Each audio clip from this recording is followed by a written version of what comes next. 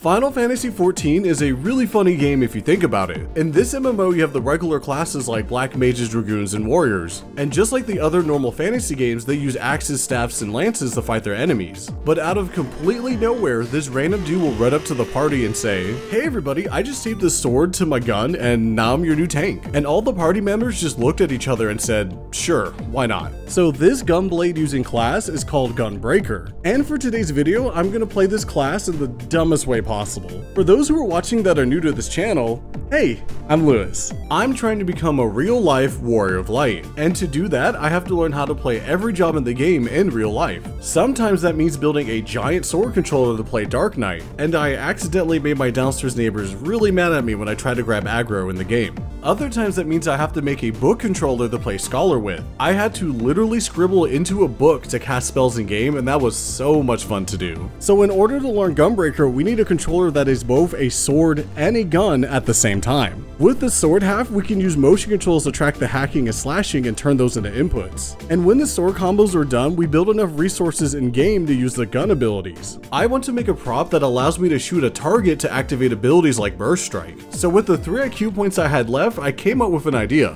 As cool as it would be to use an actual gun for this build, I personally think if I typed in how to make a gun into Google, I would be put on a list so fast, you probably never see a video from me again. So I decided to just buy a Nerf gun from the store. I also picked up a 3D print file of one of the weapons the Gunbreaker uses. That way I can combine the two to make the world's first functional Gunblade. And by functional, I mean I can actually play Final Fantasy XIV's Gunbreaker class with this Nerf Gunblade. But before I spoil the entire video, let's first try to build a controller for the Gunbreaker class.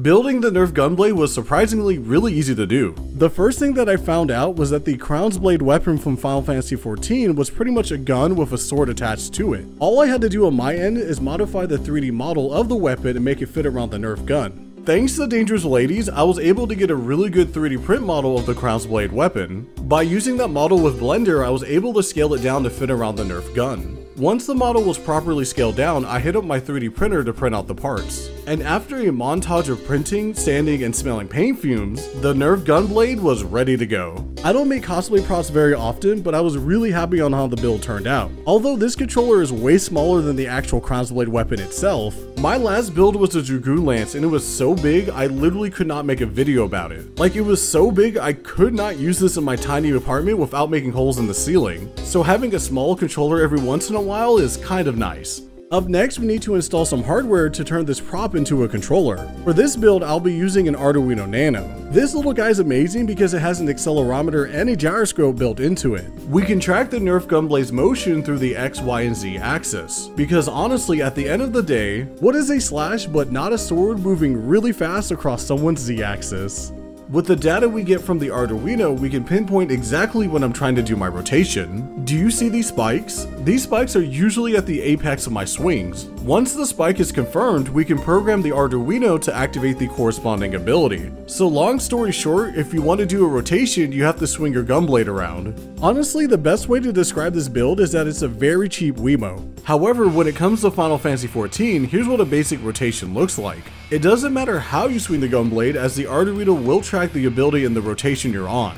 So with the sword abilities done, it was time to use the Nerf darts to start working on the gun abilities. At the beginning of this project, I tried to use a couple of force sensors to try to track when the Nerf dart hit it. However, these dudes were really small, so it was really hard to hit them consistently. To fix this issue, I decided to switch over to vibration sensors. These bad boys will activate whenever the object it is attached to vibrates. And as getting hit by a Nerf dart causes vibrations, this was a very solid solution.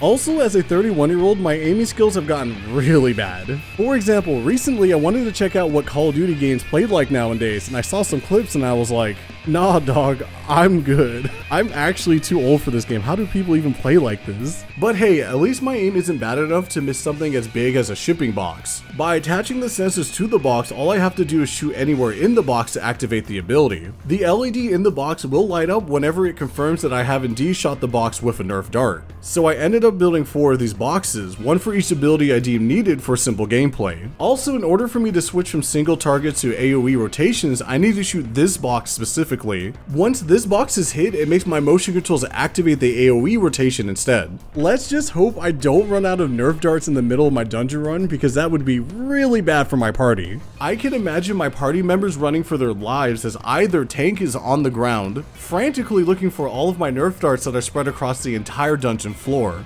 But with the gun code finished, it was finally time to combine the two systems and try to fight a training dummy. I was actually really nervous about this as I haven't done a test like this before. However, there's only one way to find out if this system works, and well, here goes nothing. Let me just do a quick rotation, some guns stuff, and I should be fine for the trial.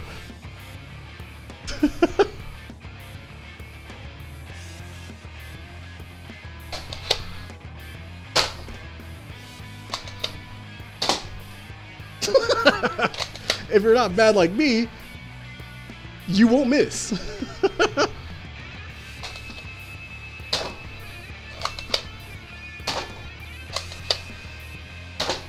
Hey, pretty good. Hey, it works. Or at least it works well enough to bring it to duty roulettes. However, now I can see you asking, hey Lewis, what about all of the other abilities you didn't map onto your controller? For example, what about your tank roll actions and stuff like that?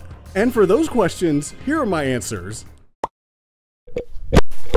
Shut up, nerd, or I'll stuff you in a locker and take your lunch money.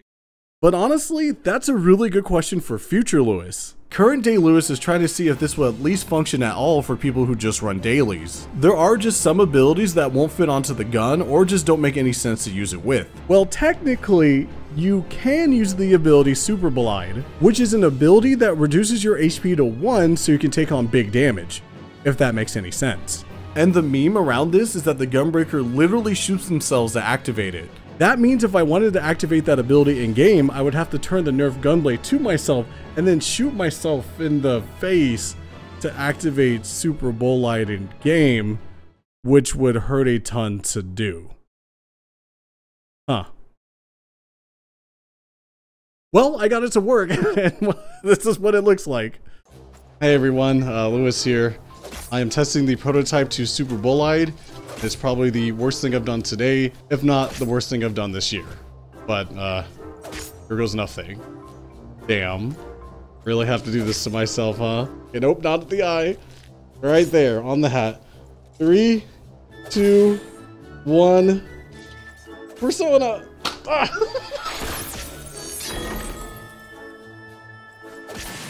That could have gone pretty bad, but at least it works.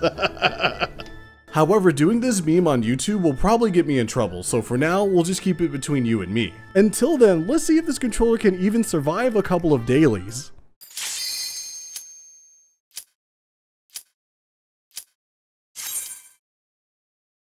The first thing I need to do is practice my controller in a duty support run, because at least in there, my NPC partners can't be disappointed in how slow I am at reloading. And y'all, I had to reload so much in my run, it was ridiculous, but we'll talk about that later. On the bright side, at least the Nerf Gunblade controller worked just fine. Using this setup, the gameplay loop became pretty simple. First, I'll run up to a mob and do my AoE rotation. After that, if I'm feeling spicy, I'll shoot a target to activate an ability. And finally, when the fight was done, I would reach into my pouch to grab some more Nerf darts. It was way easier to reload at this time, as I don't think I'm smart enough to reload during battles. As for movement and targeting, I do have a sort of brass knuckle Joy-Con accessory to handle that. I don't know if this gameplay looks awkward to y'all, but at least for me the controller was easy to use. However, I did notice two major issues when it came to my Gunblade controller.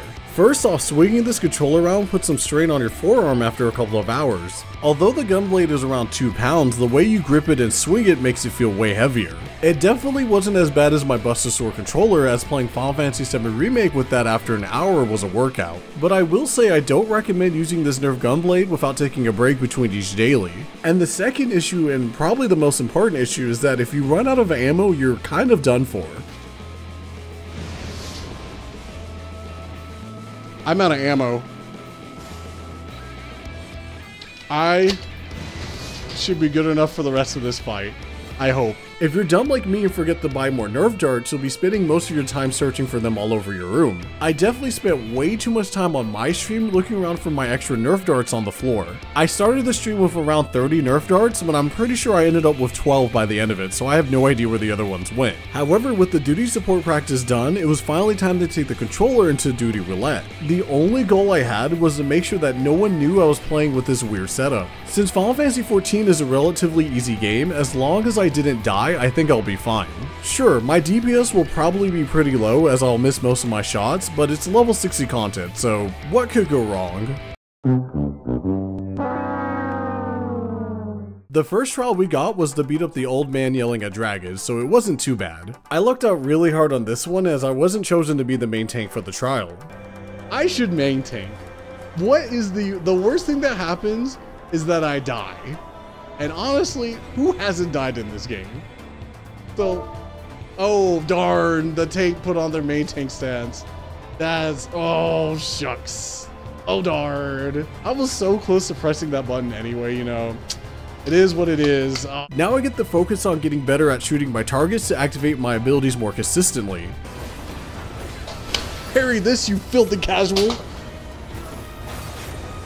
However, I did run out of ammo mid-fight, and I had to learn how to weave reloading in between mechanics. I'm out of ammo! No! No! It happened! I ran out of ammo! Hold on! We have time to reload. Oh, jeez. Oh, I don't have to do anything, do I?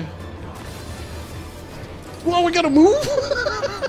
Wait, I'm reloading! Chill! I can't see! But even after a couple of mistakes, we finally took Grandpa back to the retirement home. That means it's time for another trial, but this time I didn't have any luck as I had to be the main tank for this fight.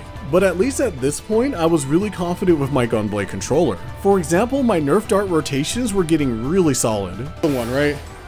Which I should not be taking both, if I remember correctly. And I can't hit that one in the middle. Yo, I got the whole combo? I'm cracked. However, the downside of using these abilities is that at some point I will forget that I'm out of ammo and things will go downhill immediately. Yo, I'm cracked! I'm out of bullets!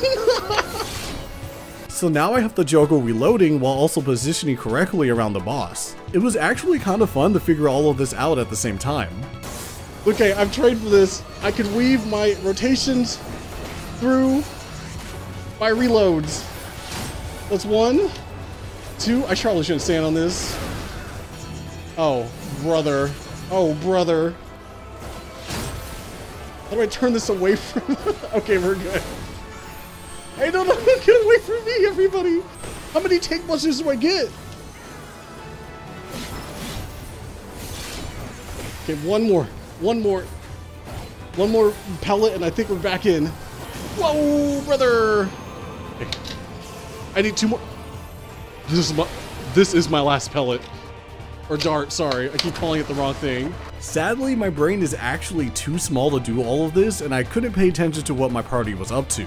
So we did end up wiping once, which luckily gave me enough time to pick up all of the darts off the ground. But after dodging some hot wings and keeping my ammo count up, we eventually beat the trial. We're good. Oh, someone, I heard a limit break. We're almost free.